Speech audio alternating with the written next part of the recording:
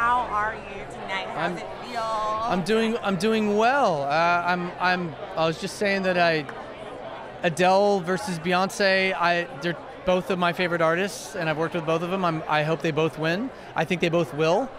And selfishly, if Adele wins, I win. So I hope she wins. But if she loses, I hope she loses to Beyoncé. Okay, well there you go. It's a very friends versus friends kind of evening. So okay, that's good. yeah. That's good. Friendly competition. Friendly competition. At this point, not even a competition. It's like, I don't know who picks this stuff. I don't know how it works. I've been doing this for forever, and I still don't know. But however the chips fall, they'll fall. And either way, afterwards, I'm gonna have some like really good Italian food, and I'm gonna have a fun night. Who is sillier in the studio, Adele or Beyonce?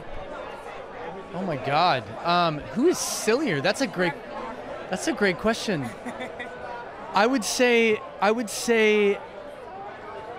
Adele is more ridiculous because she has this she's from a place called Tottenham, which is a suburb of London. She has a very dry, like wicked sense of humor and a crazy laugh.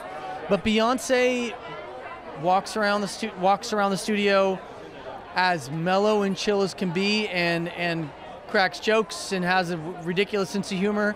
So I would say it's a tie. Neither of them are stuck up. Neither of them are pretentious. They're both wonderful they're both amazing. Yeah. I love it. Yeah. Just tell me, the person who just changed the game for, like, the person that just never let you, that was always here, that you would not credit with why you're here tonight, but was really instrumental. I would say one of the most influential people for me would be Stevie Wonder, and I got to work with him. We lost the Golden Globe to La La Land a month ago. Everybody lost to La La Land. You're all gonna lose, by the way. Oscars, it's La La Land. But Stevie, I got to do a session with him. We wrote a song together for the movie Sing, and it was Stevie featuring Ariana Grande.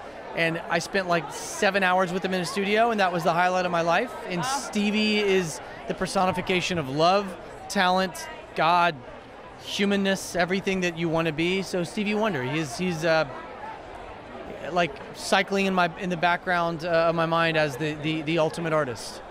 Yeah. Thank you so much. Have Thank a you. great time Yeah, you tonight. too.